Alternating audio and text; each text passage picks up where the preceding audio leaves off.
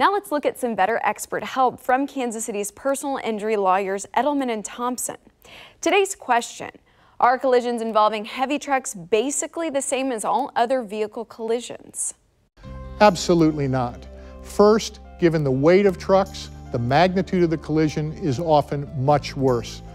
But aside from that obvious difference, heavy truck accidents require immediate and sometimes complex investigation.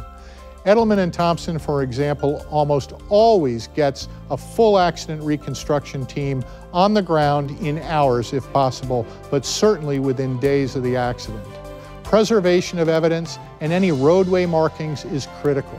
It is also critical to place the trucking company on notice of the need to preserve electronic and paper records. How fast was the truck going? Did the driver apply braking? Was the driver on the road over the legal number of hours? If you don't get that information quickly, it can be destroyed, and you may not be able to prove the truck driver did something wrong.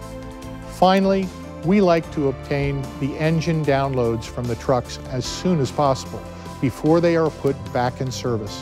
Today's heavy trucks are usually equipped with accident avoidance radar, computer modules called engine control modules, forward and sometimes rear-facing video, GPS, and other information that needs to be preserved.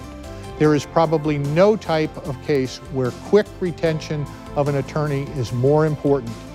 In fact, I have had many cases in my career where the police report simply got the facts of the accident wrong, and it was proven by the electronic data on the vehicles involved. So yes, if you've been injured in a heavy truck accident, get a lawyer immediately. Well, call today for a free consultation. That number is 816-561-3400. You can go online to edelmanthompson.com.